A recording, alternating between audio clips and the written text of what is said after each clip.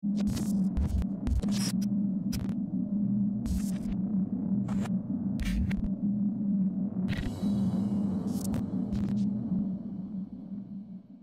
is up, guys? I'm Daddy Gamer Fred, and welcome back to another Pokemon News Daily, a daily Pokemon news show where I go over all the Pokemon news for the day, from official news to the leaks to the rumors, spamming across all medias of Pokemon, from the games to the movies to the anime. So if you want to keep updated with the latest news, make sure you are subscribed right now with those notifications turned on. If you like today's video, be sure to leave a like down below. Also, be sure to leave a comment as well, as I do take time out of my day to reply to all comments left on all of my videos. So let me know your thoughts on today's topics, but without no further ado, let's just jump right into today's news. The first couple of news stories are for Pokemon Go. The first one coming directly from the Pokemon Go in-game news tab. This one reading, "Be Trainer Battle Savvy and the all-new Ace Trainer and Veteran Styles. Do you have what it takes to be an Ace Trainer? How about a true veteran? Let the world know about your trainer battle prowess with brand new avatar items featuring the styles of Ace Trainers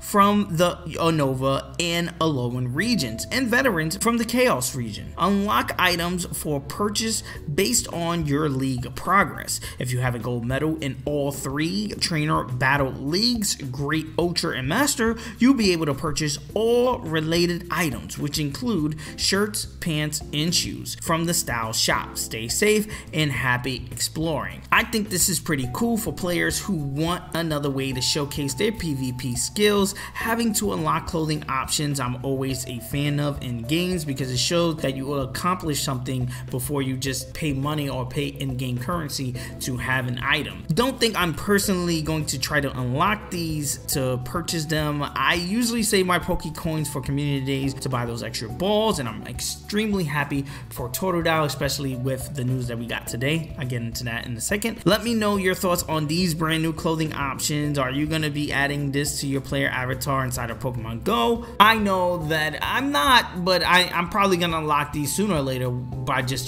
playing around with PvP. Now, the second news story, again, for Pokemon Go, is we finally got the official move. Feraligatr is going to know when you evolve your Totodile into Feraligatr during Community Day. So it says, get a Feraligatr with Hydro Cannon. It says, mark your calendar for January's Community Day featuring the Water-type Pokemon Totodile during the second weekend of January. Check the details below. I'm going to have all the times for the Community Day is going to be taking place in the description of this video, so you guys can check it out, and I'm also going to have it on screen so you guys can check it out. It says features: Totodile will appear more frequently in the wild. Lure molecules will last 3 hours for the duration of the event. Evolve Procar, which is the evolved version of Totodile, during or up to 1 hour after the event to obtain Feraligatr that knows the water type move Hydro Cannon.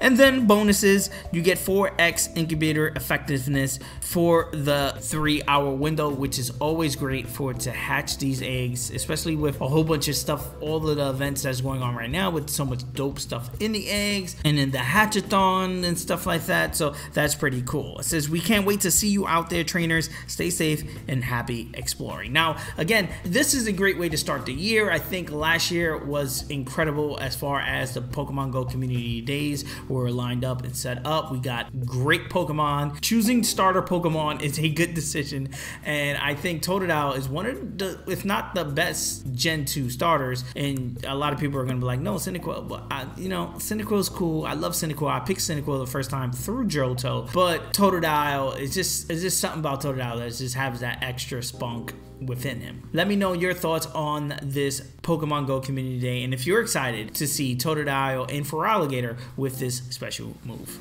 Now, while we're on the topic of Pokemon Go, the next news story, again, you probably guessed it, is about Pokemon Go. This one coming from Eurogamer, written by Tom Phillips, a news editor at Eurogamer. It says Pokemon Go fans collaborate to pin down on missing shiny Pokemon. What shiny Pokemon they're bringing to light, of course, is the elusive Magnemite. Now, ever since Magnemite was introduced, Magnemite has yet to be found outside of the event.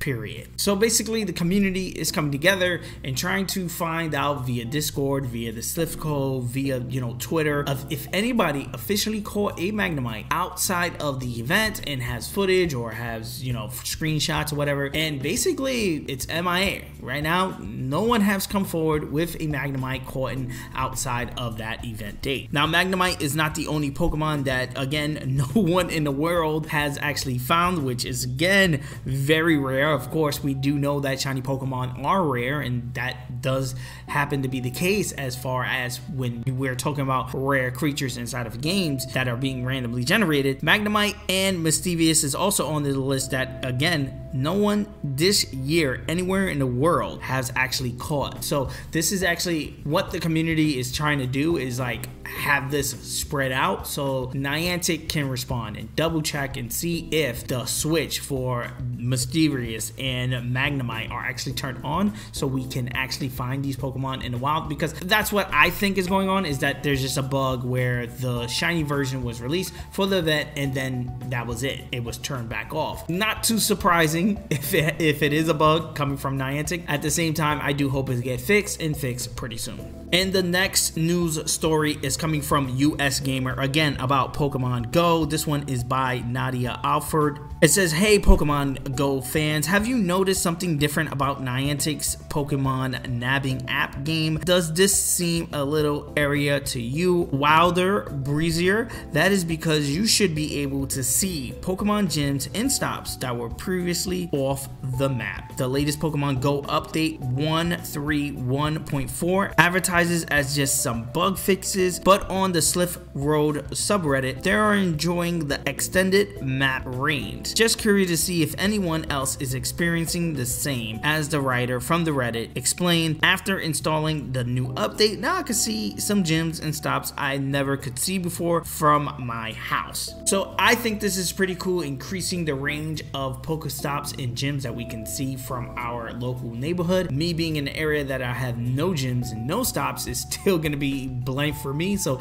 it doesn't affect a player like me. But let me know in the comment section below, have you experienced a increase of vision for your Pokestops and gyms in your neighborhood? So let's jump off of the Pokemon Go news and jump into some juicy rumor territory news for obviously Pokemon 2019, aka the Gen 8 Pokemon games. This is coming from, I believe, 4chan, so again, take this whole part with a grain of salt. This is another rumor that's popped up, so let's deep dive, go over everything first, and then pick apart why I think it's fake and get my 100% thoughts from it. It says, new shiny form was planned for Ultra Sun and Ultra Moon. New region is sort of connected to a previous one. I think about Heart Gold, Soul Silver, Arceus event. New region is bigger than Kanto plus Johto together. 109 new Pokemon, including Meltan, Melmetal, Zeraora. Box legendaries have both another form involved into the story, kind of like Giratina and Platinum. You'll hear more from me again. Reveal is next week, not the traditional way. Now, reading this, I get a whole bunch of Pokemon Ultra Sun and Ultra Moon vibes. Now, coming from the bottom up, it says reveal next week, not in the traditional way. How was Pokemon Ultra Sun and Pokemon Ultra Moon revealed? It was revealed trailer where it had Pokemon, the fighting game Pokken Tournament that was coming to the Nintendo Switch, and then at the end of that trailer, they showcased Pokemon Ultra Sun and a Pokemon Ultra Moon with the kids opening up the gifts, and then they showed the new forms on Solgaleo and new Lana, whatever the case may be. Again, 100% not a traditional way to reveal a Pokemon game, but again, these were just like, a plus version to the original Pokemon Sun and Moon games. It says box legendaries will both have another form evolved into the story, like Giratina and Platinum, and again, like Solgaleo and Lunana in the Pokemon Sun and Moon games. They had new forms. They was tied into the story, primarily, especially with Liddy carrying around the Cosmoa inside of the bag throughout the whole game. It was part of the storyline. So again, it feels like they're kind of talking about Pokemon Ultra Sun and Ultra Moon to me, which again, smells like a fake if you could smell a fake. It says 109 new Pokemon, including Meltan, Melmetal, Zeraora. Again, kind of hard to believe because Meltan, Melmetal, Zeraora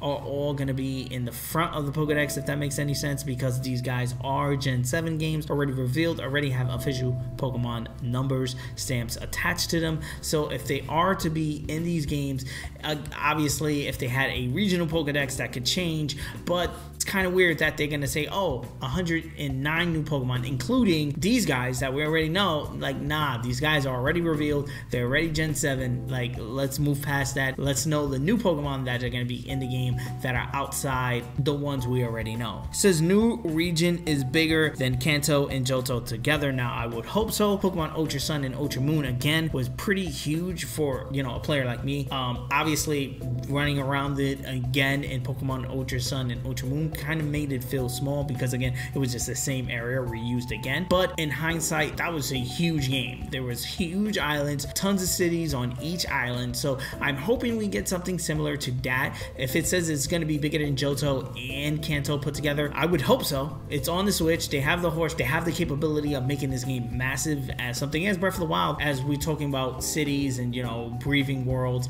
they could do crazy stuff. Like, we need to see Pokemon step up their game with this 2019 entry. It says the new region is sort of connected to the previous one. Now, there is this rumor about this potentially being a UK region connected to the European region, or whatever the case may be, connecting back to the X and Y games. Now, that could make sense, again, especially if we think about the timeline, that these games were in development for a long time, especially if Pokemon Sun and Moon was created by a new director, different team, that this one was worked on in the background, and then this one became the main focus on the main team, while Pokemon Ultra Sun and Ultra Moon was being developed, while Let's Go Pikachu and Let's Go Eevee was being developed. And that would have mean that this story, quote unquote, hadn't been concrete and thought about for a while now, hence why we're seeing, you know, that map in Pokemon Let's Go Pikachu and Let's Go Eevee that's, you know, not a map for anything else in the game. Also, while we're seeing people say this may be connected to the, you know, area in X and Y. You know, a lot of people are just drawing that conclusion.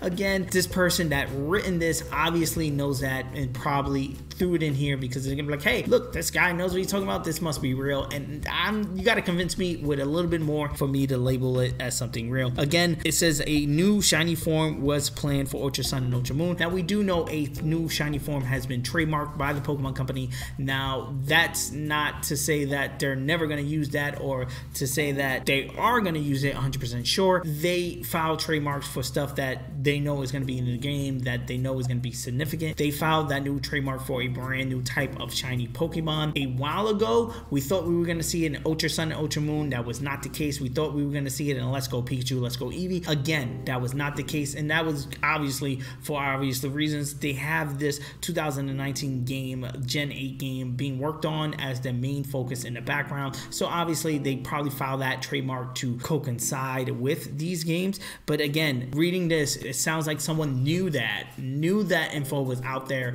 and tried to tie it into this kind of rumor and try to call it a leak, when again, it's just some random person posting on 4chan. We don't know who it is. We don't have any credible name behind it, like, you know, King Zell or, you know, Emily Rogers. So I would say, reading this, I don't believe it. You know, it sounds like they're just connecting the dots, kind of like we are, but I did want to go over it because I did see it cause a massive stir today up on Twitter. So there you go. Now, I was gonna throw this in as another news story of today, but it has been 20 years since the Pokemon trading card game hit the United States. This was posted up by GameStop. I'm in love with the writer Kelly, I forget her name, and it's kind of funny I'm saying I'm in love with, I'm just in love with her work over there at GameStop. When she covers Pokemon stuff, it's usually pretty dope. She wrote this piece about the creation of Pokemon cards, where she, I believe, went behind the scenes on how the Pokemon cards are created, with the art wise and the information that is placed on the cards and the move and the play testing and all that stuff. Did a dope article on it. It is a must read for any Pokemon fan.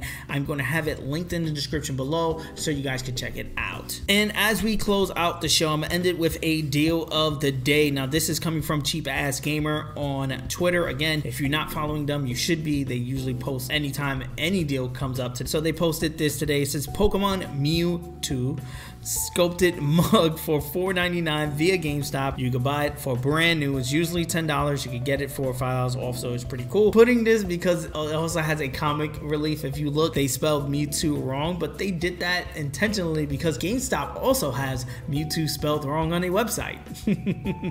Not surprising there, but let me know if you're gonna cop this mug. Again, I'm gonna have it linked in the description below. Now that is gonna be it for today's episode of Pokemon News Daily. Let me know your thoughts in the comment section below from all the news that we went over today, from the Pokemon Go new clothing options that they are adding to the game, to the Totodile Community Day that's happening this weekend. Do not forget, Shiny Totodile this weekend for 3 hours only. Let me know your thoughts in the comment section below if you are hyped like I am for that. Also, let me know your thoughts on this quote-unquote rumor that's going around that everyone's talking about on Twitter today. I just wanted to bring it up with you guys. Let me know your thoughts in the comment section below. Do you believe it? Do you do not believe it? Again, I'm 100% on the side that this is not true, but let me know your thoughts either way in the comment section below. Peace. I love you guys. I'm gonna see you trainers on the next Pokemon News Daily. Like always, guys, I'm Daddy Gamer Fred on Instagram and Twitter, and you guys can bring the conversation there. I'm the American Gamer in Switzerland right here on YouTube, and yes, I'm gonna be doing a ton of videos just like this one. So if you enjoy, please hit that subscribe button. Also hit the like button. It does help me out a ton as far as growing the channel is concerned. Ring the bell if you want to be notified on the next time I drop a video. Peace. I'm gonna see you guys on the next one.